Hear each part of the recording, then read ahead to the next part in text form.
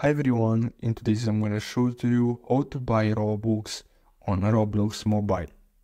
So the first step is to simply open Roblox on your phone, and as you can see in the top right corner you're going to see this Robux icon, so simply tap on it, and then here as you can see you can check your balance, and if you scroll down you can see different pricings and different options of Robux, and if you want you can simply subscribe and get more.